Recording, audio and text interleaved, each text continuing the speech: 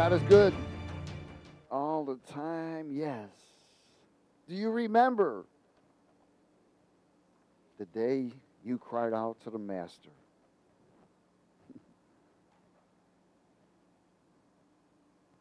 Asking for help. Help. I mean, there were many days. But the day that something happened, hallelujah. You know, we don't forget where we came from. Amen. But we don't dwell there. We are grateful from there. Would you turn to Galatians chapter 6, please? In verse 7.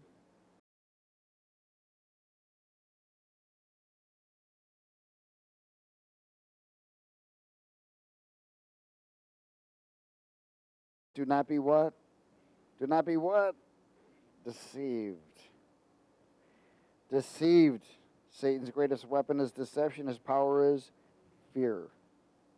Do not be deceived. God is not mocked. For whatever man sows, that he will also reap. For he who sows to his flesh will of the flesh reap corruption. But he who sows to the Spirit will of the Spirit reap everlasting life. And let us not grow weary while doing good, for in due season we shall reap if we do not what? Lose heart. Therefore, as we have opportunity, let us do good to all, especially to those who are the household of faith. Again, what you sow is what you reap. Nobody gets away with it. If you sow into the Spirit, you shall reap life. Amen? One of the things that begins to happen is the enemy who plans his attacks daily, you know, he tries to get us to react instead of respond. And when a person reacts, it means they sow in the flesh. When a person responds, they sow in the Spirit. And when an individual reacts, they miss out opportunities. Why? Because they sow in the flesh, you can't catch the things of the Spirit. For those who respond, they maintain position for opportunity. Amen? Now, God gives us a free will. So you and I have the power and the authority to choose.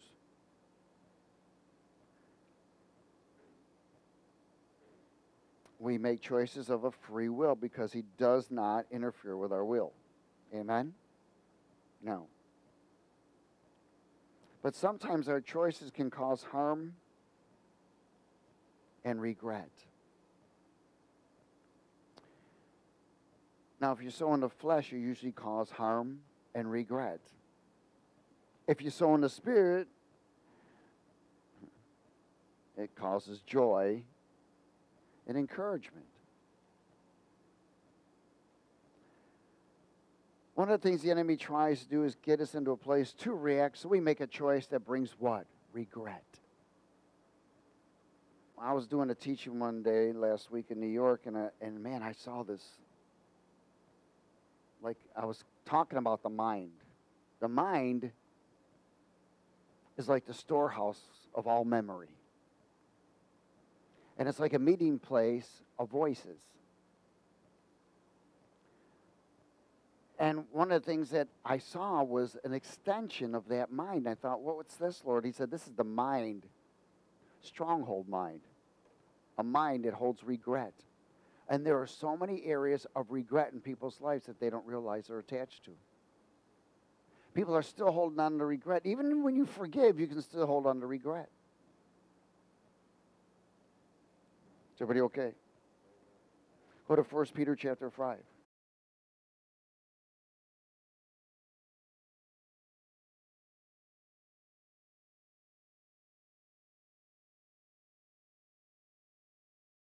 What is regret? It's a sorrow for the decision of a wrong decision or a choice that you made. You're regretting that because you are sorrowful for it. Amen? And I don't have to ask anyone if you've ever made a decision you regretted. So one of the things the Lord is trying to do is prevent us from making decisions that bring regret. Does everybody get it? Because it puts people into bondage, big time. 1 Peter chapter 5, verse 5. Let's speak it. Likewise, you younger people, submit yourselves to your elders. Yes, all of you be submissive to one another. In other words, be respectful to one another. And be clothed with humility. For God resists the proud, but gives grace to the humble. Therefore, humble yourselves under the mighty hand of God, that he may exalt you in due time, casting all of your cares upon him, for he cares for you. Be sober, which means what? Alert. Be vigilant, which means consistent. Because your adversary, the devil, walks about like a roaring lion, seeking whom he may devour. Let me tell you, I hear about people falling left and right because they are not alert and they're not consistent. They're not consistent in prayer. If you can't be consistent in prayer, you can't be alert. The enemy knows if he can get you to compromise your prayer time, your warfare, or your worship, he'll look for an access. It says, resist him steadfast in the faith, knowing that the same sufferings are experienced by your brotherhood in the world. Listen, when you're not in the Spirit, you are not in faith. The enemy makes it very, very simple for us, to be honest with you, with the influence to make a wrong choice or decision, or even a wrong agreement with someone, which is, when you make an agreement with something, it's a choice. Amen? When you're not in the Spirit, you are not in the faith. The enemy's temptations is to cause a reaction of the lust of the flesh, I, or self, of pride, knowing that moment of selfish pleasure will bring regret, which leads to oppression, heaviness, sorrow, and for some people, suicide. And then what happens, all of these people, because of this regret, do I need to repeat that? I have a couple blank faces here. The enemy's temptation is to cause a reaction of the lust of the eye, lust of the flesh, the lust of the eye, or the self of pride.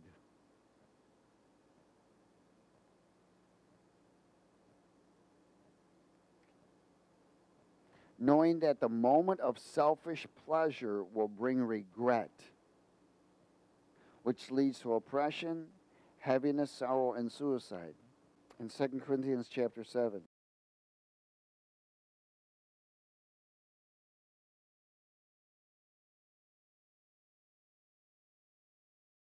You know, that's why the Lord gave us the law, the guideline. Deny yourself, pick up the cross, and follow.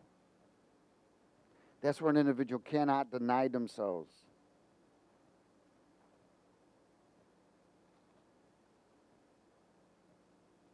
Why? Because they still hold on to regret or bitterness in those areas. 2 Corinthians 7. Everyone has regretted buying something they shouldn't have. Amen? Making a choice, being somewhere, even eating a certain food. Man, I regretted eating that. You know, oh, man, tore me up. Or watching something, putting something in front of your eyes. You said, man, I shouldn't have put that in front of my eyes or whatever. Or I shouldn't have heard that music or whatever. I shouldn't have gone. I should have waited.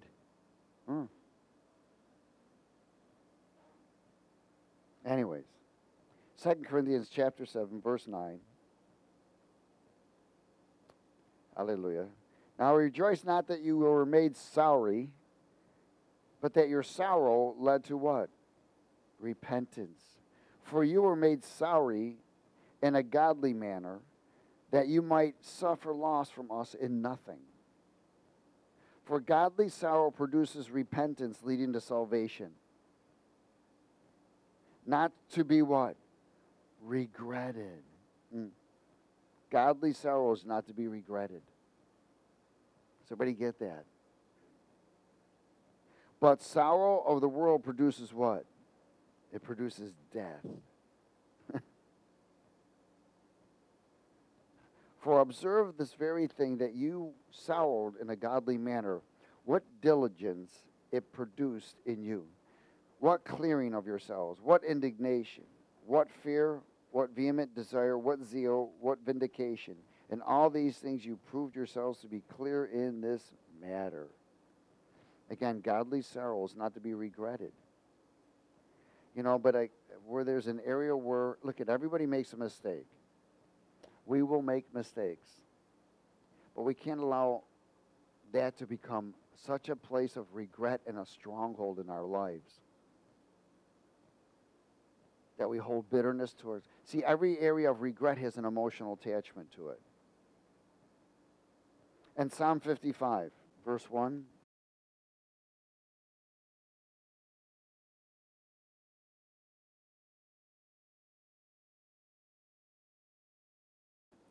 Give ear to my prayer, O God, and do not hide yourself from my supplication. Attend to me and hear me. I am restless in my complaint and moan noisily because of the voice of the enemy, because of the oppression of the wicked. For they bring down trouble upon me, and in wrath they hate me. Do you know that the wicked hate you? Hello. My heart is severely pained within me. The terrors of death have fallen upon me. Fearfulness and trembling have come upon me, and horror has overwhelmed me. So I said, oh, that I had wings like a dove. I would fly away and be at rest. Indeed, I would wander far off and remain in the wilderness. I would hasten my escape from the windy storm and tempest. Destroy, O Lord, and divide their tongues, for I have seen violence and strife in the city. Day and night they go around in all the walls. Iniquity and trouble also in the midst of it. Destruction is in the midst. Oppression and deceit do not depart from its streets. Well, oppression is from regret. Deceit is the promoter of deception so that an individual reacts or makes emotional choices and causes missed opportunities. So many times we've missed opportunities and don't realize it, and then later with that opportunity we realize and we regret it. Amen? Oppression is from regret. Deceit is the promoter of deception to react and make emotional choices. Remember, the enemy wants us to miss opportunities from God. In Proverbs 16.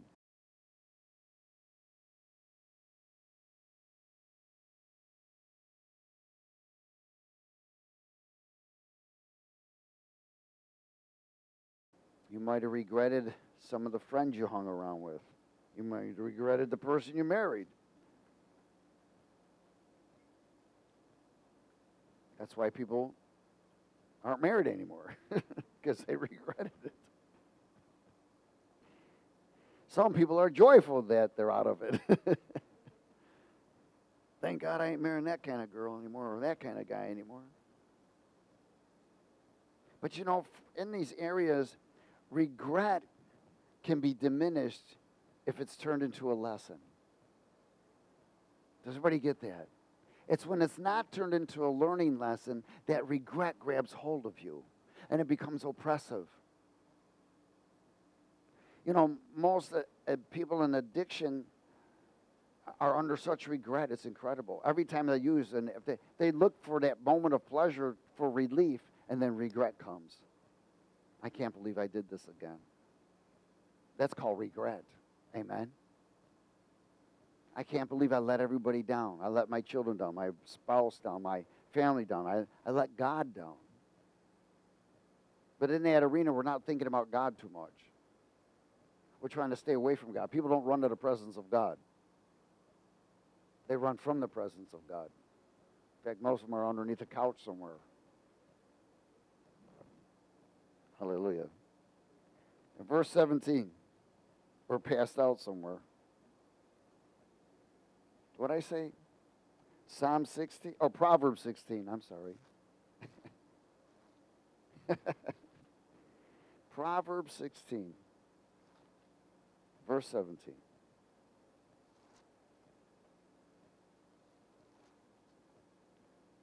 God tries to warn us from falling into regret By conviction. By what? Conviction. When we can't receive conviction, he usually tries to warn us through someone else.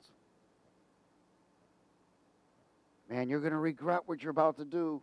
Did anybody ever, and then when somebody blows it and they do it, and it's like, you want to tell them you told them so. But you don't want to make them feel any worse than they already do, I told you so. But that's what the spirit of regret says to you. Because he likes to put wood on the fire. Hallelujah. Verse 17. Proverbs 16:17. What does it say? The highway of the upright is to depart from evil. He who keeps his way preserves his soul, but pride goes before destruction and a haughty spirit before a fall. Better to be of the humble spirit with the lonely than to divide the spoil. Pride, lover of flesh, the flesh man. It brings self-destruction caused by regret. Suicide, addiction, and people lose hope. Regret will bring a person in such a valley of oppression and no hope. Remember, the devil's focus is to kill you. He's come to what? Steal, kill, and destroy. So he wants to destroy anything that Jesus has built with you. He wants to steal everything that God has given you. And he wants to kill you. And that's his job. And he does it very well. And if he can get you to kill yourself, people are overdosing left and right. They're dying all over. They're killing themselves. And you know what? They're all under the spirit of oppression. Every single one. Every addict is under the spirit of oppression, no matter what. And regret. There's regret that promotes oppression. Does everybody get it? Without regret, there ain't no oppression. But they work together with one another. So people that are addicted are under oppression and regret. These are spirits that interfere with an individual and promote them to finally take their lives. That's what they're looking. In fact, they get them to a place where they don't care about their lives. They have no hope. 2 Corinthians 10.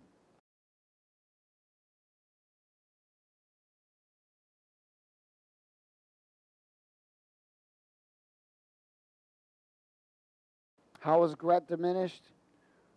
When it's turned into a lesson, a learning process.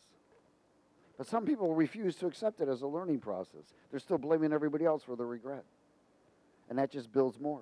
I'm miserable because of you. No, you're miserable because you choose to be. I'm an addict because of you. No, you're an addict because you choose to be. 2 Corinthians 10, verse 3. For though we walk in the physical, we do not war according to the physical. For the weapons of our warfare are not physical or carnal, but mighty in God for pulling down what? Strongholds. Is regret a stronghold? Oh, yes, it has its own box, let me tell you. Casting down arguments and every high thing that exalts itself against the knowledge of God, bringing every thought into captivity to the obedience of Christ, and being ready to punish all disobedience when your obedience is fulfilled. Again, regret is a stronghold and a memory. It's a memory lie. Remember that. Because a stronghold is a what? Memory lie. It has with unforgiveness, sometimes to self and to others.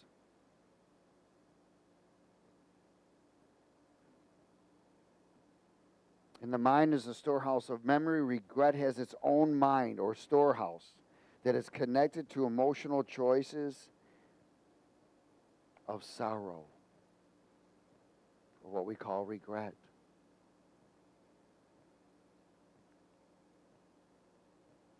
Regret has its own mind or storehouse that is connected to emotional choices of sorrow or regret. with people, places, purchases, contracts, covenants, and any other choice of decision. How many times you signed a contract of purchase or a thing saying, oh, yeah, I'll pay you back, and you regret you did that. And then you're miserable about the whole. I mean, people are still miserable about something they did 20 years ago on that. They bought a lemon,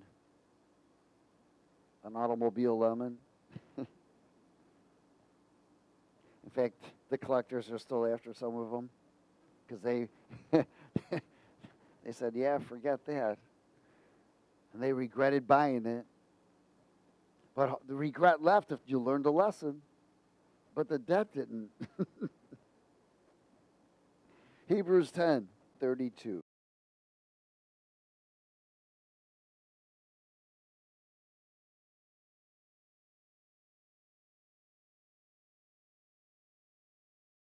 Many people regret having tattooed their bodies. But if it's turned into a learning lesson, what happens? Regret's not there.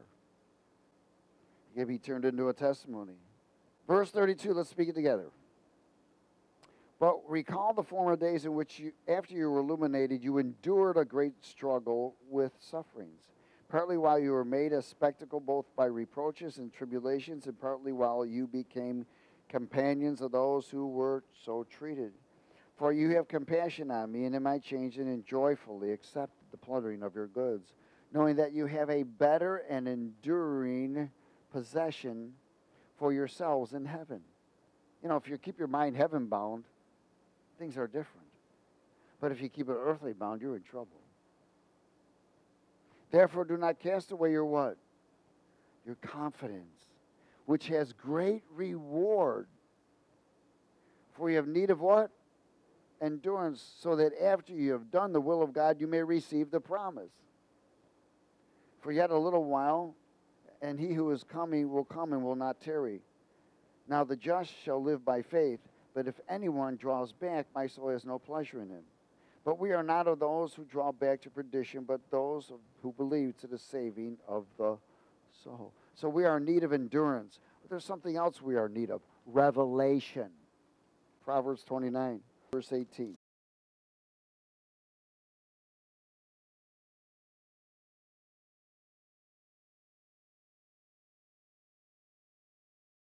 We are in need of a revelation, a visitation, an impartation,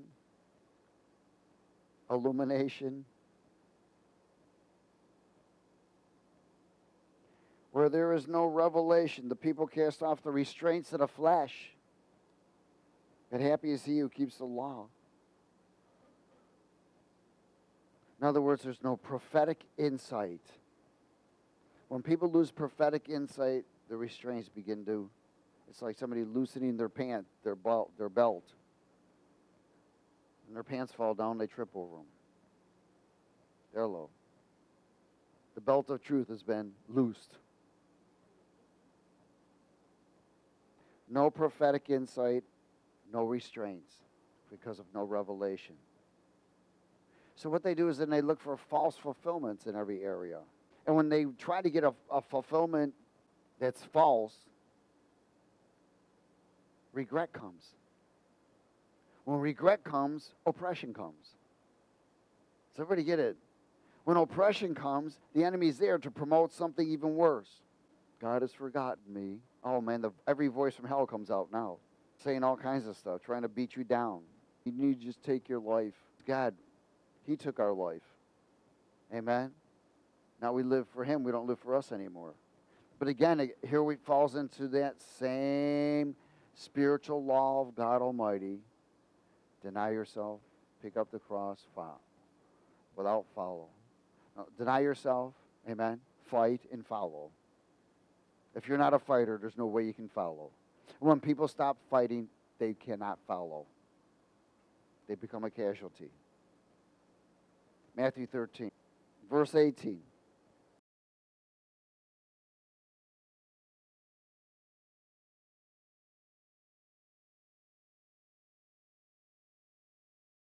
Therefore what? Hear, not listen.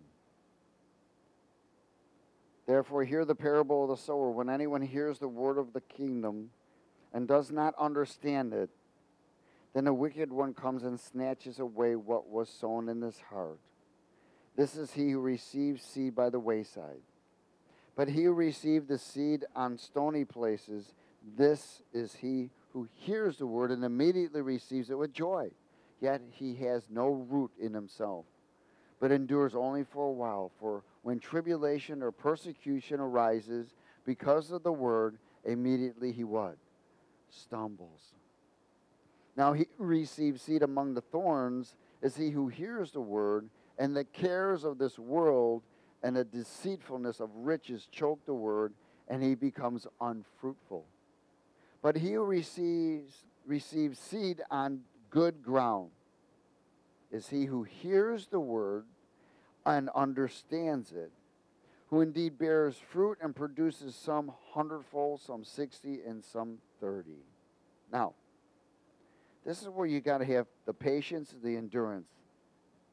You need to have the trust. You need to be able to deny yourself, amen, so you can reap a full reward. Everything is about this.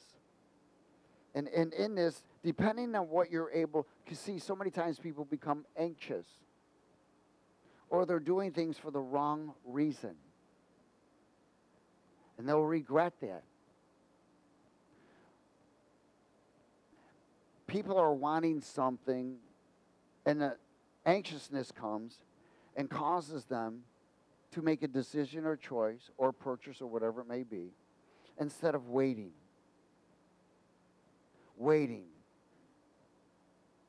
And when they do that and they didn't receive 100-fold, see, because you and I are going to receive 30, 60, or 100-fold. Well, we want a full reward, not a partial, of everything that we do. So if we're willing to wait on what God is leading us to instead of jumping ahead of God, amen, waiting on it. But I need this right now. Does God know you need it right now? Yeah. But so many times people, because it's available or because they're financially okay to get whatever, they get it instead of waiting on God. Does everybody understand that? And the one special thing that God has for that person, they miss that opportunity.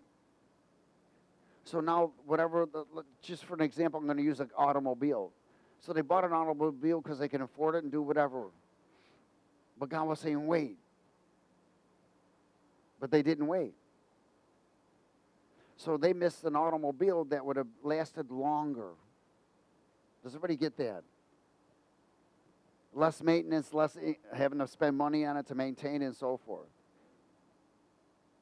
So they purchase it. Same thing with buying a house. Sometimes people are so quick to buy a house. I got a house. When it was the wrong house. Man, they end up, or they marry someone, and they end up for a long time, man, going through whatever. They didn't get the full reward, but they had to work it out for a long period of time so things can get totally worked out and settled and repaired or whatever. But you know, so many times we spend ourselves repairing or redoing things, even in our own life, in our own circumstances, because we've missed the opportunity and not waited, fallen into regret, oppression, making wrong decisions, emotional decisions, and instead of learning from them, repeating them. Does everybody get it? God is warning us because the enemy's on the prowl to get people to make wrong choices right now. Look at how many people they made a wrong choice.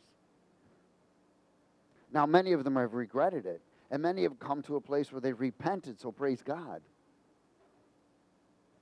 But some people are too prideful. God's with me, it ain't going to hurt me. If God's with you. See, God may be with you, but you may not be with God. And I think a lot of people don't understand that. Oh, I know the Lord. I've been walking with the Lord 30 years. Yeah, well, Have you been walking with him, or he been walking with you?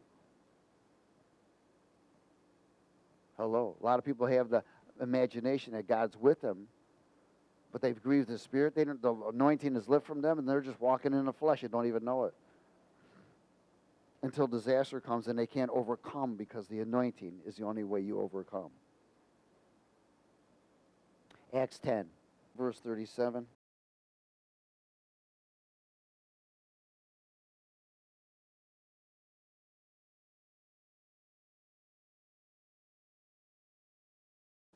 That word you know, which was proclaimed throughout all Judea and began from Galilee after the baptism which John preached, how God anointed Jesus of Nazareth with the Holy Spirit with power, who went out doing good and healing all who were what?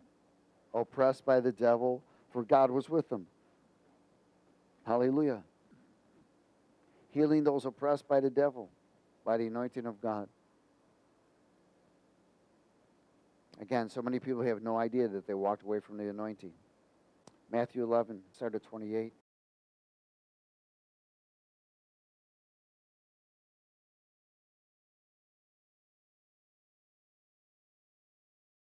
Come to me, all you who labor and are heavy laden, and I will give you rest. Take my yoke, that means take my anointing upon you, and learn from me. For I am gentle and lowly in heart, and you will find rest for your souls. For my yoke is easy and my burden is light. Take my anointing and learn. Go to Ephesians 4, verse 20.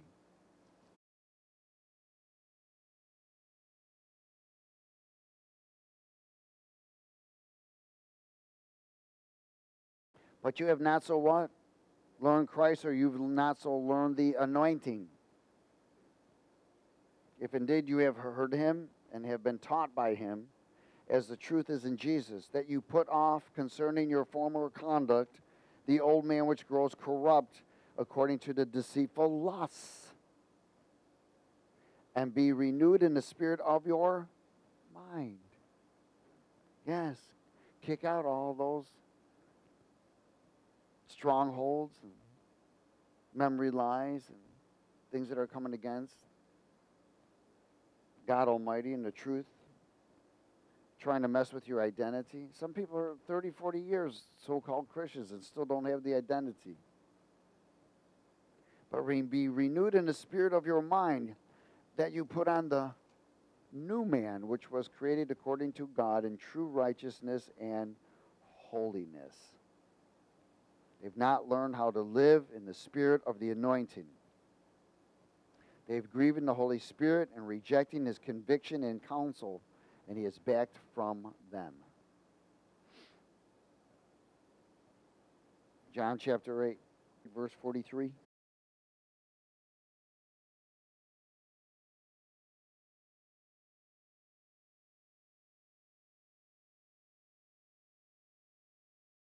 Why do you not understand my speech?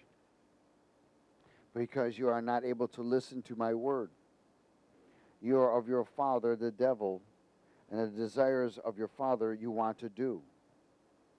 He was a murderer from the beginning and does not stand in the truth, because there is no truth in him. When he speaks a lie, he speaks from his own resources, for he is a liar and the father of it. But because I tell the truth, you do not believe me. Which of you convicts me of sin? And if I tell the truth, why do you not believe me? He who is of God hears God's words. Therefore you do not hear, because you are not of God. Wow. You are, in other words, you are not in the spirit, but you are in the flesh. See, your flesh is the offspring of evil. So when an individual is in the flesh, the Lord says, you're not mine. You're under the father, the devil, of lies. So even a believer who's so-called a believer can fall out of the spirit into the flesh and come under the father of lies. Does everybody understand that? And be deceived. Why do people go back out and do all kinds of stupid stuff all over again? Because they walked away from the anointing. They walked away from the presence of God. And you know what usually causes that individual to make that choice is regret.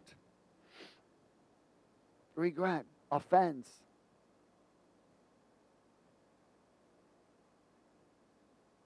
I mean, think about this. How stupid were we on all those days, all those times, when somebody got offended, they wanted almost, I'm going to go out and use, or go out and drink, or go out and do something stupid. Like it's hurting them. And it really isn't. It's hurting themselves. And then they fall into regret for what they just did. Sometimes people can't recover. I know many people that didn't recover from it and died. They put their lives on a death row and lived a life that was just, they were going to die. They didn't care. Psalm 19, verse 7.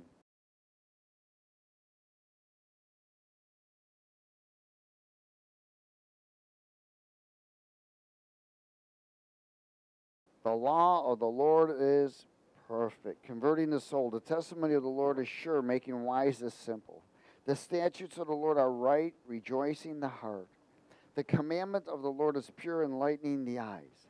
The fear of the Lord is clean, enduring forever. The judgments of the Lord are true and righteous altogether.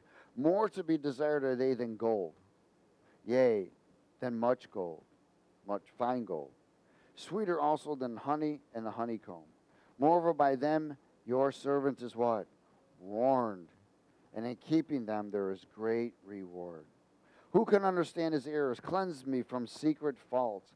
Keep back your servant also from what? Presumptuous sins, which means assuming. So many people assume. And when they make assuming decisions, they assume, well, I thought, I made a decision because I thought. Bummer. Too many people are thinking, making wrong decisions instead of waiting on the Lord. Keep back your servant also from presumptuous sins. Let them not have dominion over me. Then I shall be blameless and I shall be innocent of great transgressions. Hello. God is warning us of the trap of regret, assumption or presumption. Many walk in it by blind faith. And then with the choices they make, they regret. Refusing to accept counsel, correction, and direction. I'm all right. Sure you are. I'm going to close at 2 Thessalonians chapter 2, verse 5.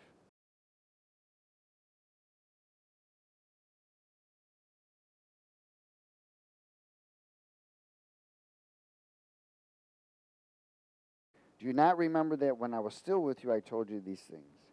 And now you know what is restraining, that he may be revealed in his own time. For the mystery of lawlessness is already at work. Only he who now restrains will do so until he is taken out of the way. That's us. When we're taken out of the way, all hell is going to break loose.